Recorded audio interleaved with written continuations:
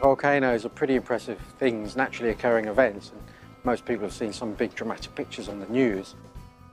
About 3 to 4 times a year there's a big eruption somewhere on the planet that can put volcanic ash well above 20,000 feet. And these are the volcanic eruptions that really cause problems for aviation because you're going to cut across cruise pathways. Well, it can cause a multitude of problems, volcanic ash, when it goes into an engine. It can erode and wear away components at the front end of the engine, which is problematic, but when it really gets problematic is when it gets into the very hot sections of the engine where the temperatures are so hot, the volcanic ash, which is a silicate particulate, starts to melt and it will stick to components and build up a deposit. And as that deposit builds up, it reduces the flow through the engine.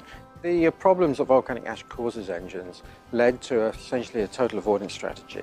There wasn't sufficient information available to define a safe allowable limit, so total avoidance was the strategy adopted.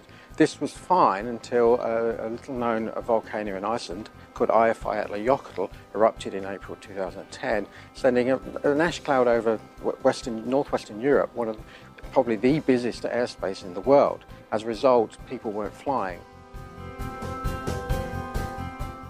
One of the big inputs we needed for the intelligent engine was engine health monitoring data, which we took from the availability centre. So they're collecting data all the time. And that's a great source of data on how engines are faring in the environment they're operating in. And you link that back to the models of what they're operating in, and it just keeps educating itself, more and more better data. So the engine health monitoring data becomes more intelligent as well. So we've started to work with the colleagues working on the intelligent engine so that you can calculate through real time almost the damage you're accumulating.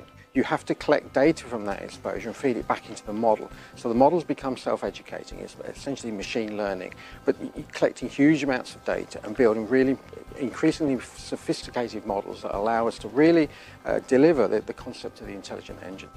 So by early 2017, May 2017, we were in a position to declare that the Rolls-Royce engines, the Trents and RB211s, could tolerate up to 4 milligrams for an hour and concentrations similar to that.